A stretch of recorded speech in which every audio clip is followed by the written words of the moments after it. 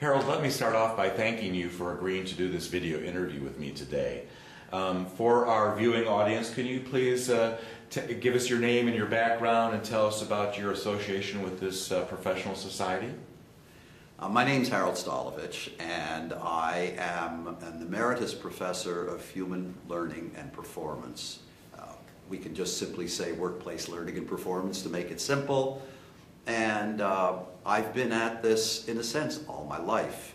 I started working when I was extremely young and have always pulled together two pieces. For me, learning and work were always related.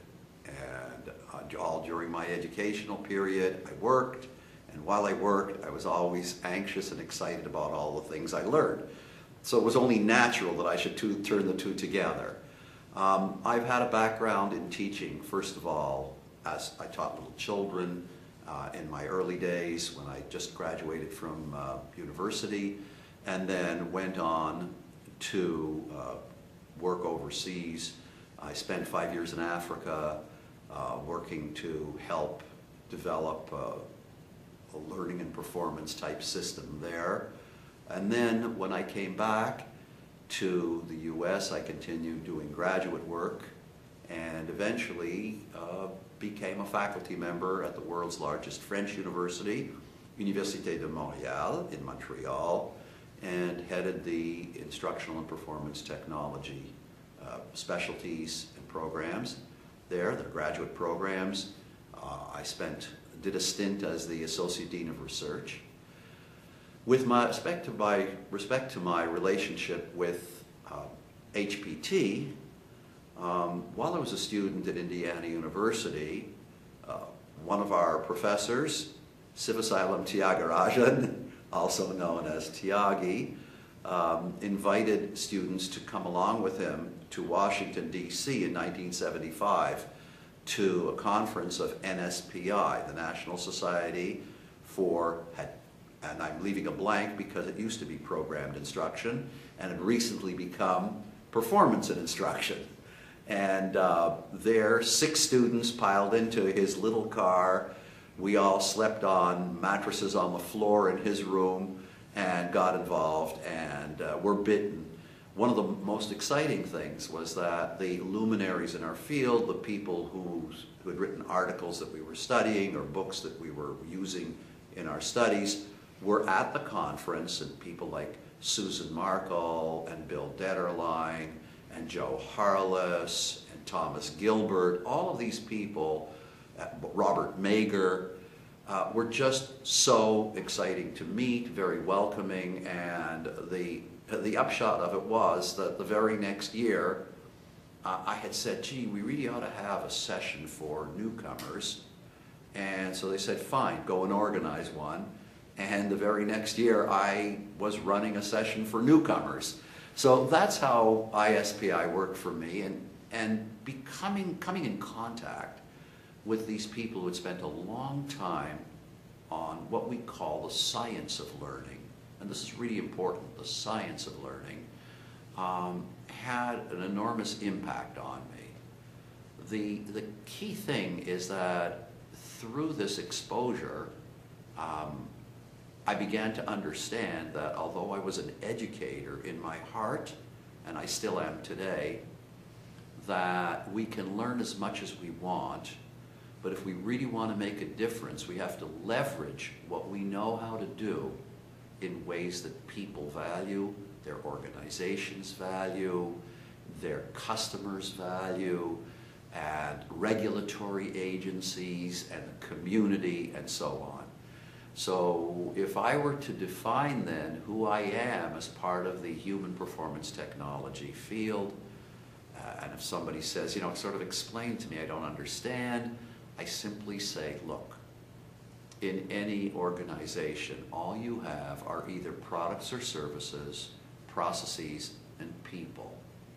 And what I do is to help you have the very best products and services that your customers love and that they value and that the people who produce them value and you value is by looking at what stops them from doing it and what can help them to do it better. And the great thing is that for very little investment, you get a fantastic return. So that would be a very simple way. You know, when people say, so could you sum it up? And I say, yeah, I help engineer the systems that let your people produce that which everyone values. So that would be kind of like my way of, you know, getting into it. Who, so your first exposure is 75 with Tyagi. Who, in addition, I guess, to Tyagi, who were your major influences, if you were to name a small handful of them? Well, from a thinking perspective, the most important influences on me were Tom Gilbert and Gary Rumler.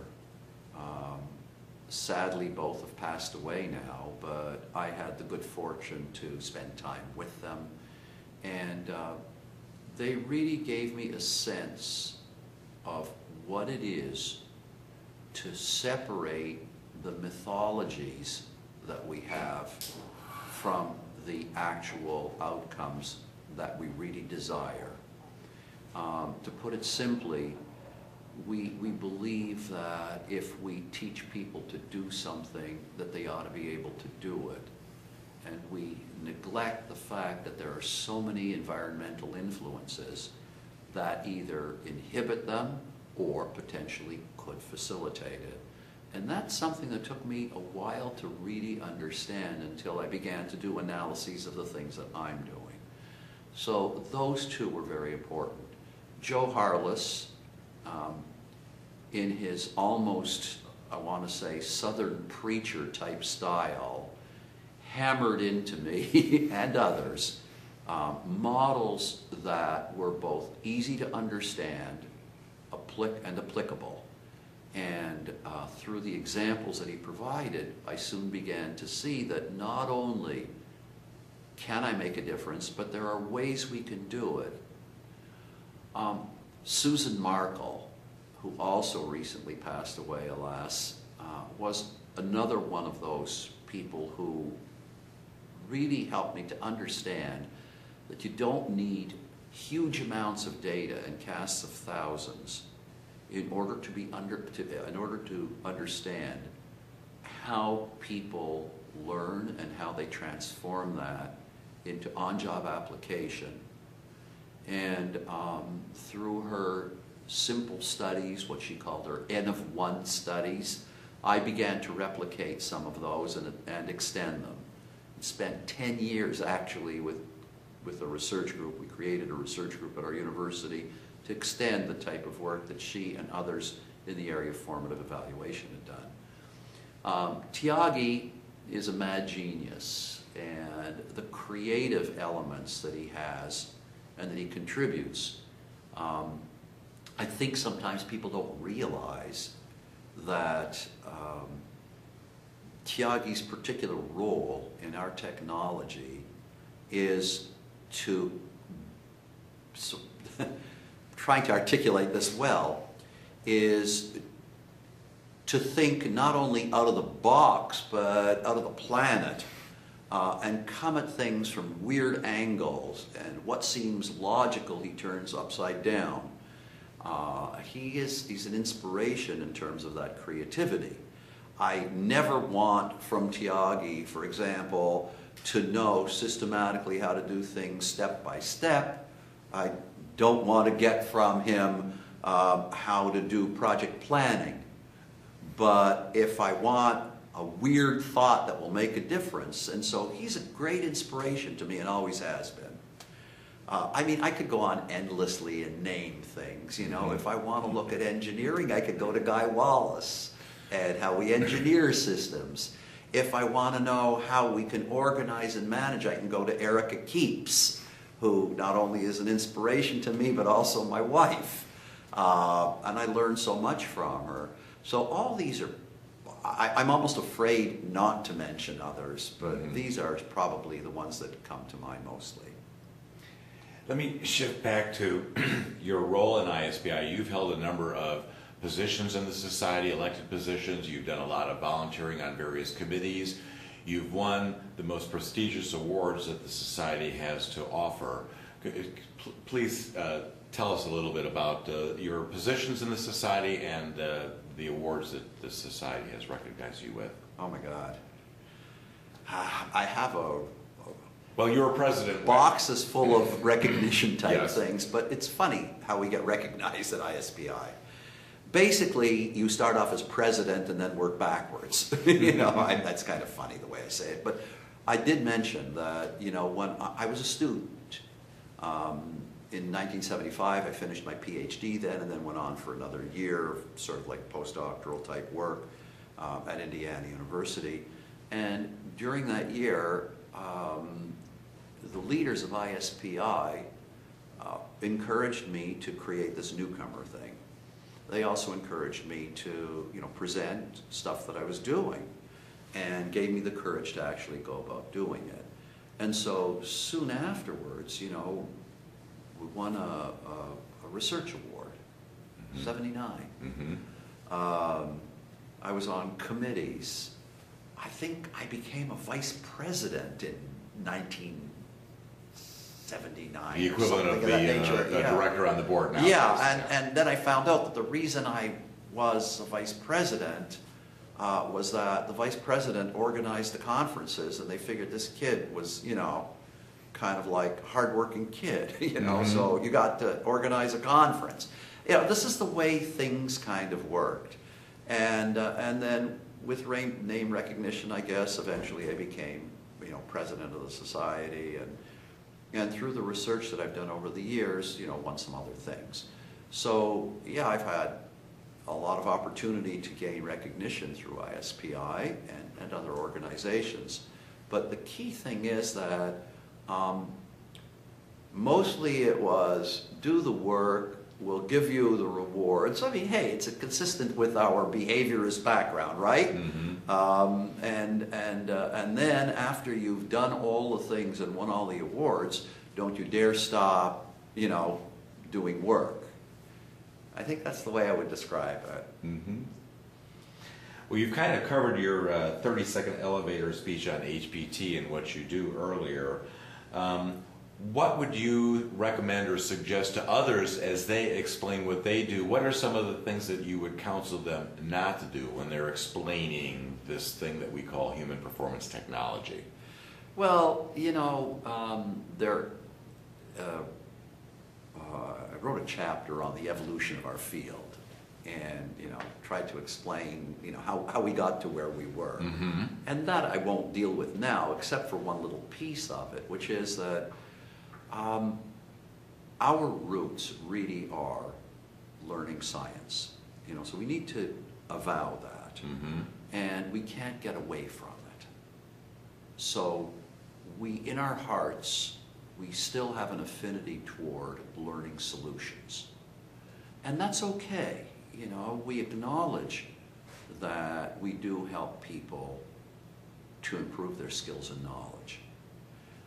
But I would caution anybody in our field when someone comes to us and wants us to do work, or if we are going out, we work within an organization and we have our internal clients, and we see things that are happening, to never, ever name a solution. Mm-hmm. Don't say anything. And if someone comes to you and says, oh my goodness, we built this wonderful product, market research has gone out, and they see that there's a need for it, we really can be competitive out there, we've launched it, and now, it's not working, we're not selling. You need to go out and train our salespeople to sell it. Mm-hmm. Never, ever say, okay, let's talk about this training or something.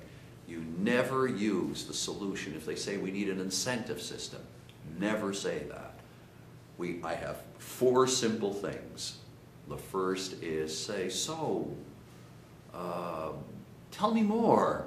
I can help you solve your problem. That I learned from Joe HaroldStolovitch, right? Yes. To set them at ease, but not talking about their solution, only the problem. And I can help you. I'm not going to solve it. Then listen to them and say, hey, tell me more. summarize and say, oh, okay, so this is what's happening. So what would you love to happen? And let them tell you what they would really love. And so in specific detail, based on that, where are we now? And then what would put a smile on your face? What would be success criteria? And what would show you that we met those through the metrics? You know, what kind of measurements can we use?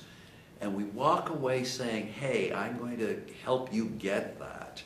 Never, never saying what the solution will be. And then you do your homework and you build an argument for a systemic group of things.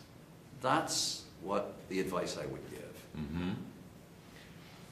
Let me shift gears a little bit here. Thank you for that. Let me shift gears here a bit and talk about and ask you, where is Harold Stolovitch focused in his learning? What are you trying to learn and master today?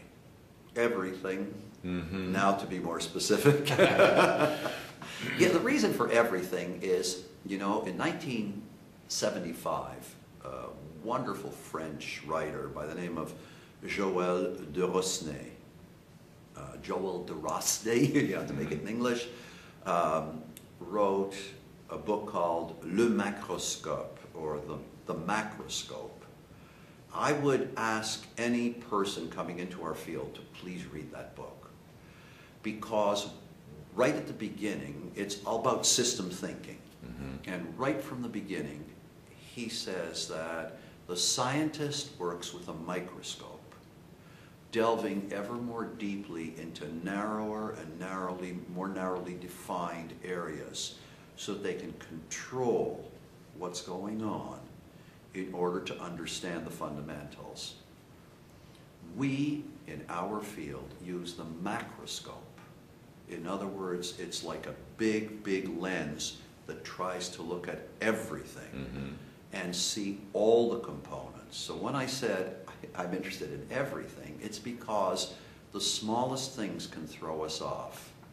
To make it simple, if you have, let's say that you're creating an event and you have a wonderful meal that's beautifully prepared, and you have wonderful decor, and you've invited the right guest mix, and everything looks great, but the air conditioning breaks down, and it's a hot day, it can destroy it.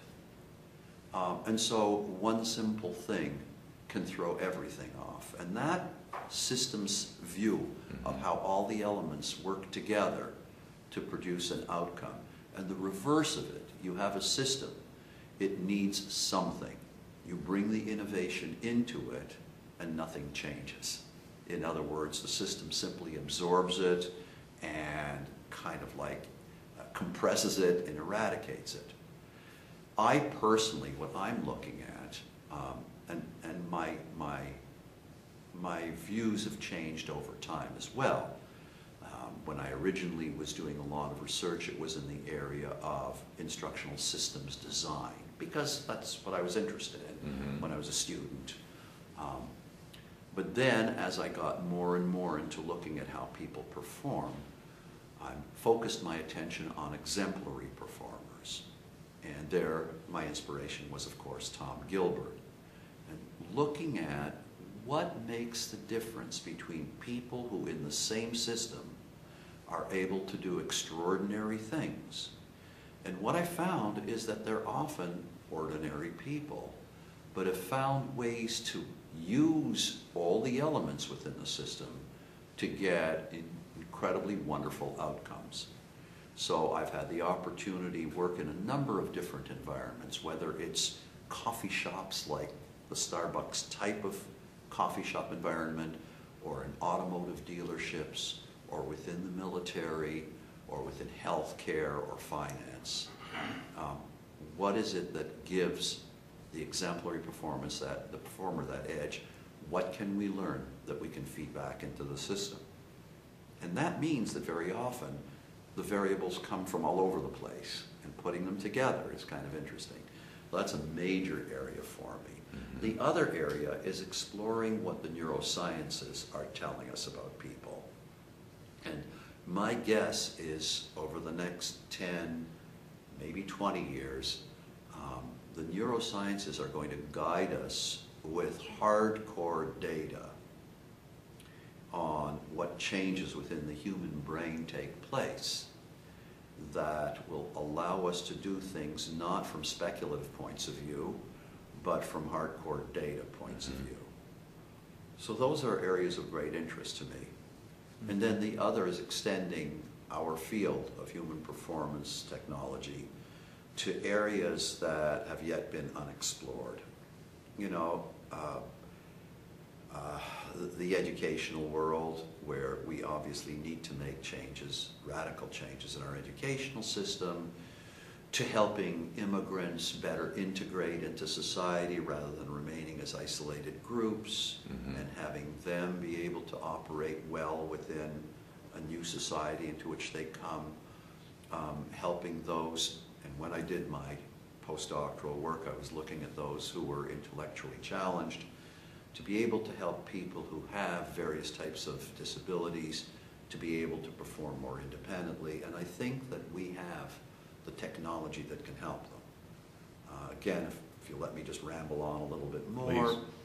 A couple of my PhD students, you know, helped me to extend my horizons. I worked with one of my PhD students on a project in which we were looking at the application of HPT models to decreasing medical emergencies, rehospitalization, and improve quality of life for the chronically ill aged. And there we actually had 3 hospitals. We had a chronically ill aged populations. We were looking at people between 63 and 85. We diagnosed them. We did our analyses of their situations, almost like, you know, front-end analyses. We started off with 120 subjects, and we divided them into 3 groups: those that were prescribed their regimes, both medication and therapies,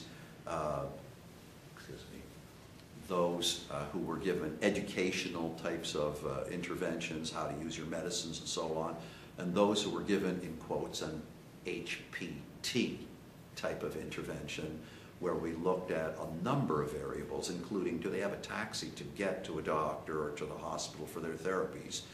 Can they actually open their pill bottles if they have arthritic fingers? Do they have someone who can read the labels to make sure that they can, you know, see what's in the medications and how frequently they should take them, and so on? And that allowed us to make some very interesting discoveries. And the unfortunate part of that study, it was kind of really a sad piece, was that although we saw differences, we did not actually statistically get a significant difference between the educational population and the other population, but that was due to a whole new meaning. In science, when we lose subjects, we talk about subject mortality. This was a whole new meaning to us in subject mortality. And unfortunately, because it was a long study, we lost a lot of our subjects.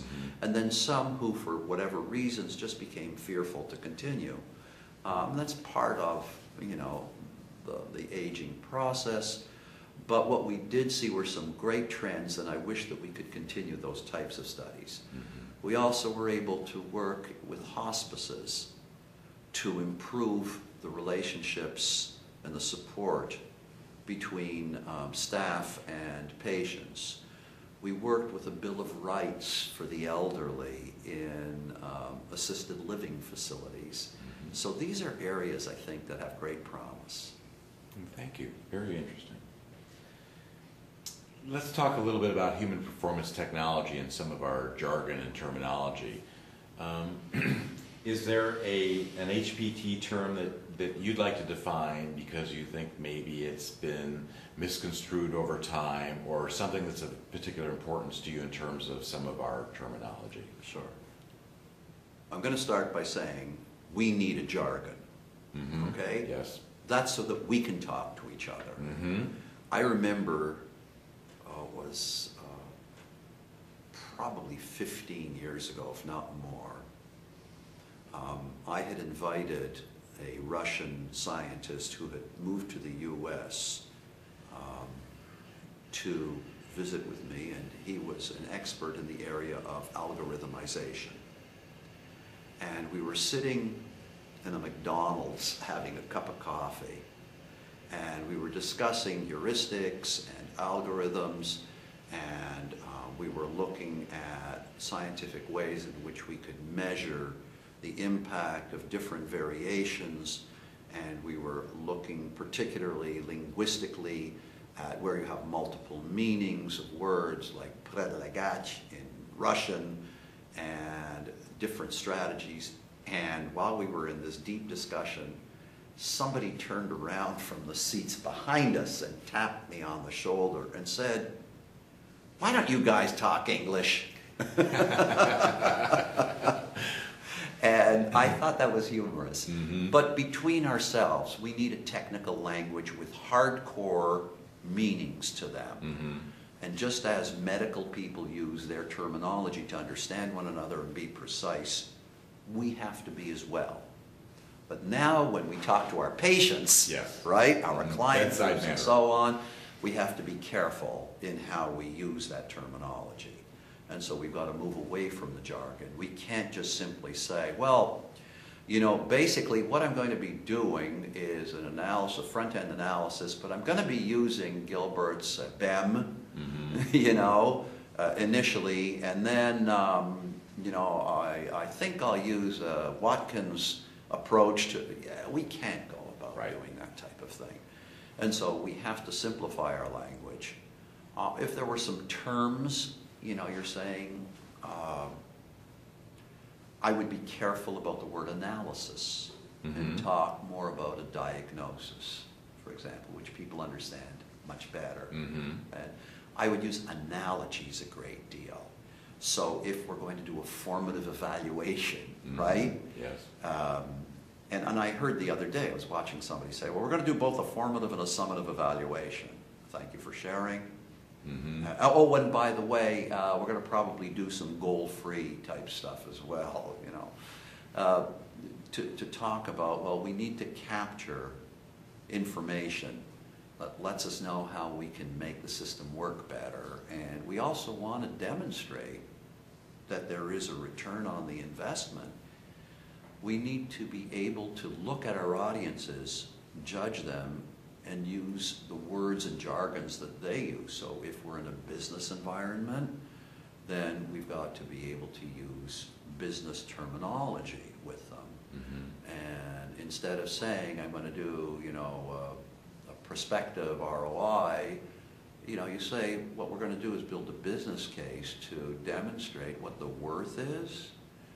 We're going to give you, you know, information on the payback period so you know when you'll be getting, you know, a return on your investment.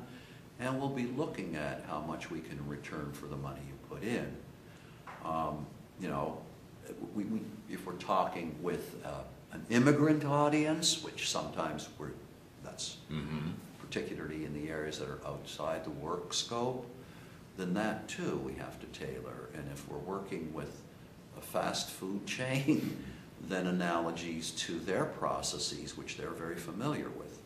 So I'm not looking to just make bland, but rather to adapt, use within ourselves a jargon that's very technical, that doesn't have multiple meanings, but very singular types of what we call monosemic meanings. There we go with another jargon term, rather than polysemic term meanings.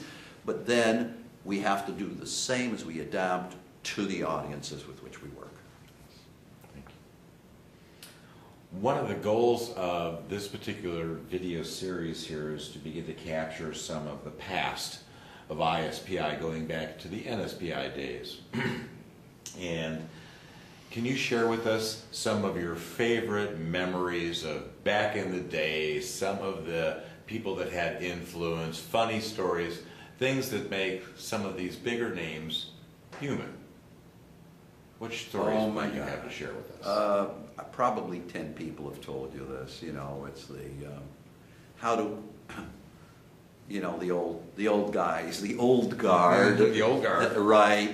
Lloyd Hummey, yes. You know, and Bob Mager and Gabe Ofish, you know, and Bill Detterline and Susan Markle sitting around in a bar and trying to create a program on how to tie a knot in a cherry stem from out of a drink. You know, I think it was out of Manhattan. I never knew which one. You know, whichever one takes the cherry. You know, so I mean, those are funny stories. I think for me, because I wasn't in the first wave, right? I was in the second wave, the ones that came after it. I think that, you know, what struck me the most is whenever they were talking, very soon from the funny and social, you know, even having a drink or having a cup of coffee or just sitting around and, you know, shooting the breeze, they would immediately turn to stuff they had done that had a strong database. And there was a lot of discussion about, you know, how they had organized their experiments or their trials and so on. Something I miss here, that it was all about data, and that's disappeared. You know, I find us more ideological these days. Yes. You know? No one stands up from the audience and asks for the data. That's anymore. right. And when you present the data, you know, there's sort of a glazing over, whereas we lapped it up. The other thing, as I said, was approachability. I remember I was in a session with Joe Guywwallace, and he had just finished ranting, which that was his way of presenting. It was his thing, yeah. It was the rant, but it was a data-based rant, you know? Very rigorous, and his models were very, you know, strong, and he showed the relationships of the elements, and he was quick to admit when he had screwed up. And, you know, I was still in awe of him. He was a very frightening type of person. And after one of his sessions, I went up to him and I said, you know, that was terrific. You know, I just keep learning from you. And he said, you better remember that, you know, because I'm investing in your education, you know. And he would come to my sessions, and afterwards he would evaluate me. We'd walk out the door, and he would tell me, you know, that was very cute, but it wasn't convincing to me. Oh. You know, you can pull the wool over their eyes, that sort of thing. So that straightforwardness, and Bill Detterline did the same type of thing. The willingness to mentor. They all would take you under their wing if you showed the least bit of information, interest. Sorry, they would be with you and give you advice and let me know how it went. You know, that sort of thing. So those are, you know, it's hard to pinpoint a single story, but I will tell you a single incident that probably was one of the most profound. And that was, I told you I went in 1975 to my very first conference. And I met the very famous Bob Mager there. Yes. Right? I mean, and we were in awe of Bob Mager. He was the rage. Everybody knew his behavioral objectives and so on. And he was redoing his book on preparing objectives. And here I was as a student. I'd met him, this gaunt, white-haired man. And he said to me, you know, I told him I was a student, and I admired his work and so on. He said, good, come over here.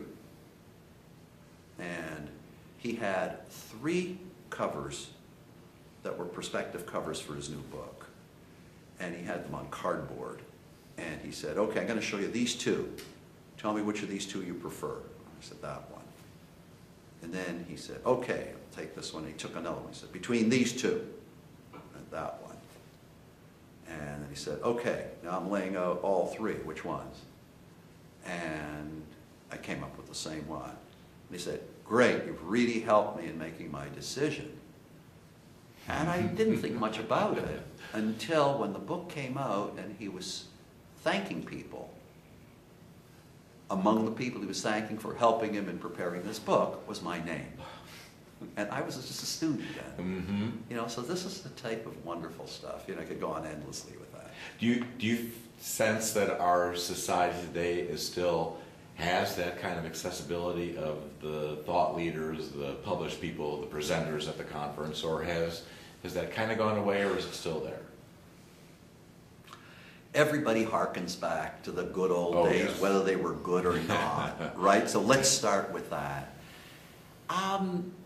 You know, the society's changed.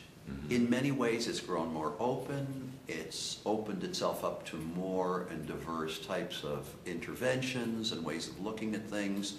That's the good news. The bad news, as I've said to you, is I think that we've gotten away from the rigor of the past.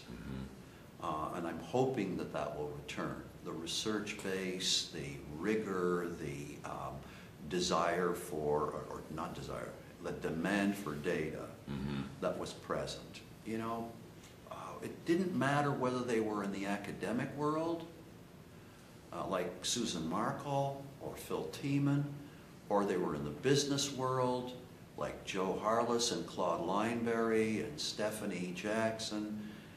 They demanded proof. And that piece I miss. Now, coming back to the approachability, I think it's just as approachable. I don't quite sense that passion that's there that they shared, and that may be my fault because I'm old, you know? But I do hope that somehow or other we regain that in a different way. Well, Harold, thank you very much for this. Any final words to the viewers about human performance technology and/or ISPI?